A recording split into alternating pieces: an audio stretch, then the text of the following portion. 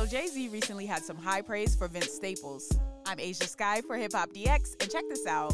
JAYZ has officially given Vince Staples his flowers.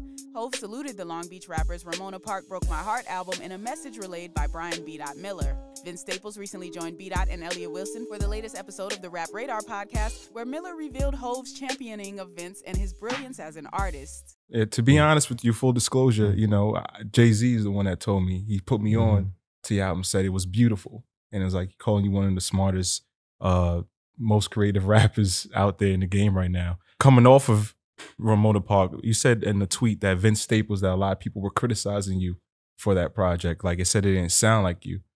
Like, and you just trying to make sense of it. Do you remember that? I wasn't even trying to make sense of it. I just think people are stupid. Like, people are stupid because it's like, oh man, that's not you. Like, you know me, nigga? Like, no? All right, then shut the fuck up. Do you feel like you're unfairly criticized for that project? I don't care. I never care. I don't, like you said, I don't care if I'm impartial. If people like it, I'm for sure impartial. If you don't like it, I feel like everybody's entitled to their opinion.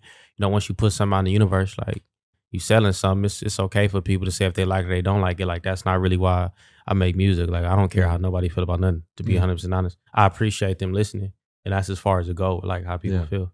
Ramona Park Broke My Heart arrived in April of 2022, less than a year after Staples delivered his Kenny Beats produced self-titled effort to cement his move from Def Jam to Motown and Blacksmith Records.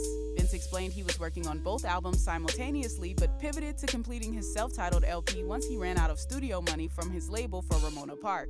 Luckily, his self-titled album convinced Motown to fund Ramona Park Broke My Heart so that he could finish the project. The album debuted at number 21 on the Billboard 200 and boasted 16 tracks with features from Ty Dolla $ign, DJ Mustard, and Lil Baby. So what are your thoughts on JAYZ's praise for Vince Staples? And do you agree that Vince is one of the smartest, most creative rappers out there?